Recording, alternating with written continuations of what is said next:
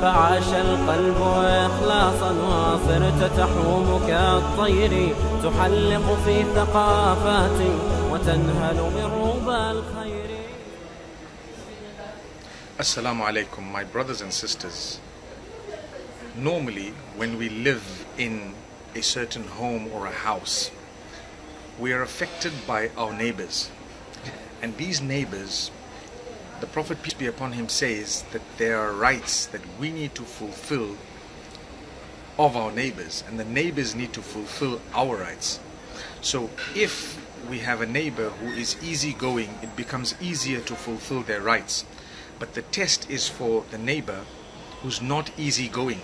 It becomes very difficult sometimes, and some people are really tough. We need to be considerate of our neighbors, because when we cook food or when we are doing something, we should ensure that we bear them in mind. Now, when we are cooking food, the Prophet, peace be upon him, says we must make sure that we have a small portion for them, as and when possible.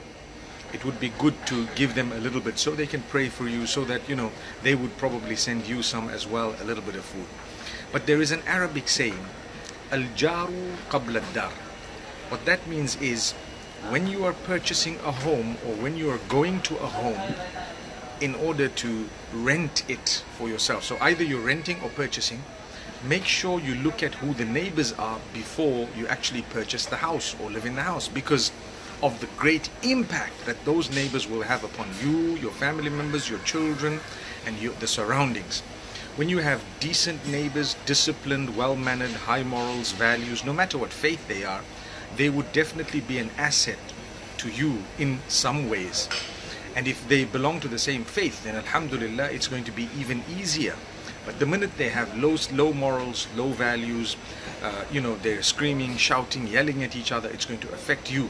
Sometimes they might even harm you as neighbors. And this is why the Prophet, peace be upon him, says, whoever believes in Allah and the last day, فَلَا يُؤْذِي جَارَهُ, should never harm his or her neighbor.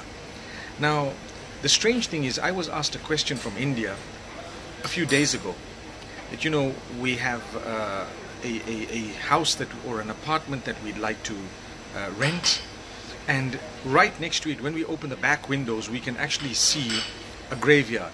So is that okay? We're neighbors of a graveyard. And I said, by all means, it is fine. There is nothing wrong. It's only superstitious where people say that, oh, there's a graveyard there, it's a bad omen. As Muslimin, look at Medina Munawwara, Baqi'. I'm sure those of us who've been to the blessed city of the Prophet, peace be upon him, have seen Baqi'. That Baqi', it's a graveyard where thousands are buried, from the Sahaba, from the Tabi'een, the saints, the Muslims, whoever has passed away. The Prophet, peace be upon him, says that Baqi' is actually blessed. So there are houses all around Baqi', they're residential places. There is a masjid, in fact, right there.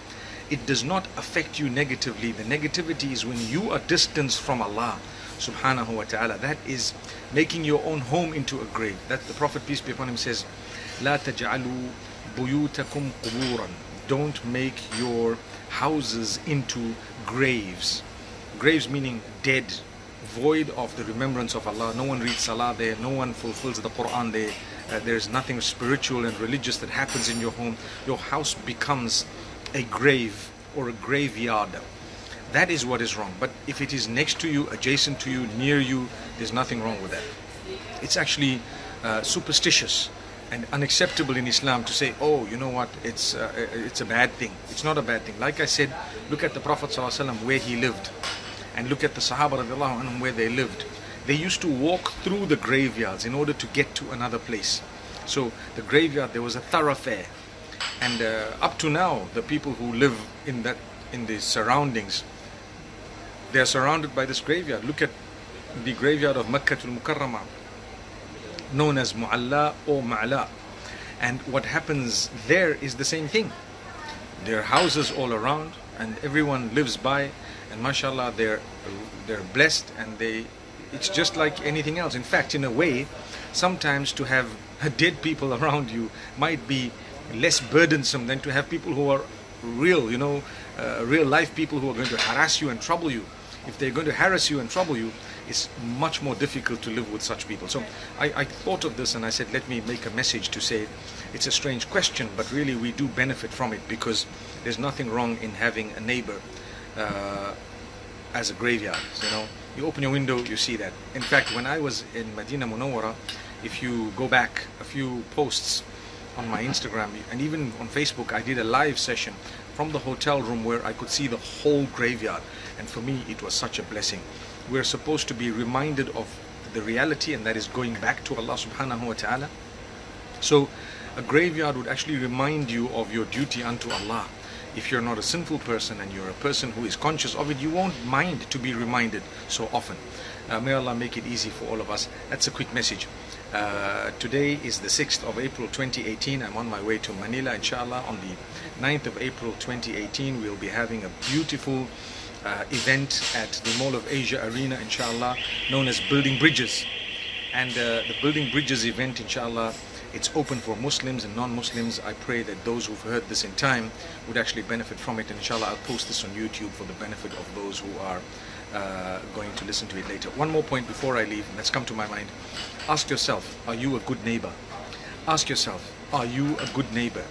Or do you trouble your neighbors with foul smells, with burning fires, with noise, with so much of pollution, with anything else?